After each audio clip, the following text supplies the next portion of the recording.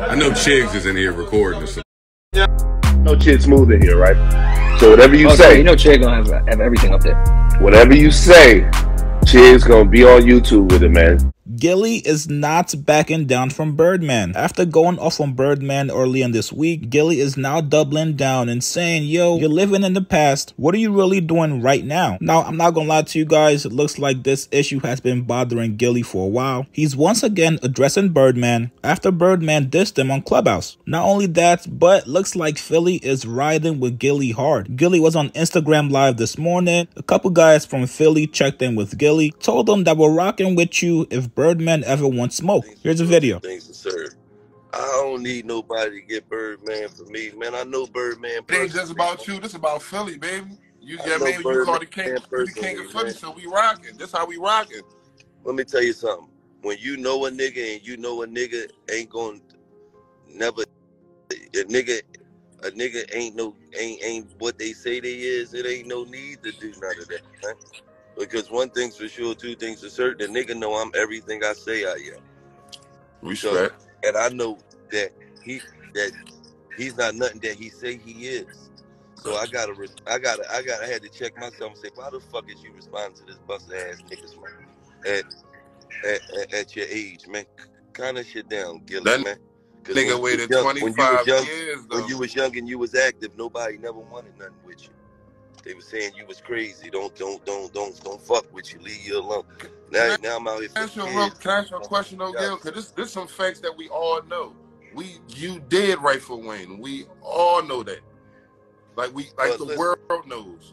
I don't even like bringing Wayne into that because Wayne ain't got nothing to do with that. Wayne I just wanted to bring that up because he denied this shit out. Shout out to Lil Wayne, man. He minding his business. He ain't got nothing to do with that shit. Wayne's somewhere spending his money. You know what I mean? He tried to deny that shit though. It don't even matter. I ain't on that. I ain't on that old shit. That's old shit, man. I'm not no old nigga who life was a throwback Thursday, man.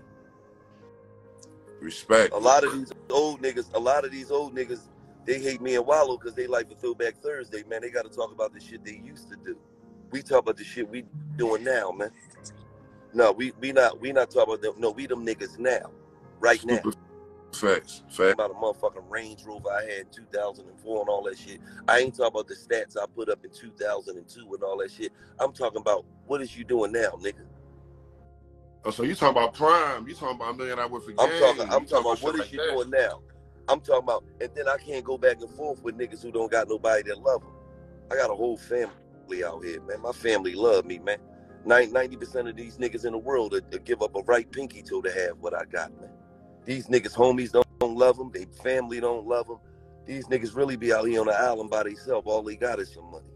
They ain't got no support. All they got is because everybody you ever dealt with you did dirty.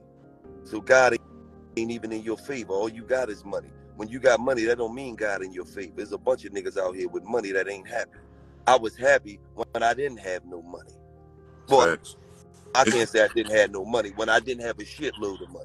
It's millionaires committing suicide. I always had some paper, nigga. I remember the 180 carat kid. Most of these rich ass niggas, they miserable because they can't even do nothing. And most of them is scary as shit. 90% of them rich and scary. Oh my God, we can't go down there. Oh no, we can't do this. Oh no, I can't do that. I can't do that. I hang by myself and I go where the fuck I want to go with no security. And everybody know I got money, nigga. Ain't no secret. And I don't leave with money. Every day you see me, I got a black Nike sweatsuit on or a gray Nike. Look out for the hood. So at the end of the day, well, I just want to listen. This is why I want to say. I want to give you your flowers, man. First and foremost, I didn't get to talk to you personally, so I want to give my condolences to you and your family. I mean, long live Cheese. I want to give you that first and foremost. I want to let you know the only reason why I roasted you. You can't even put no energy into that shit, man. Well, I'm about to say on some real shit. I ain't got nothing but time and energy. You feel me? You ain't gotta say nothing. My name been a bunch of niggas' mouths. A bunch of niggas hurt because they thought I'd be doing security at Ross right there. y'all rumble me. Dead kid, get y'all weight up.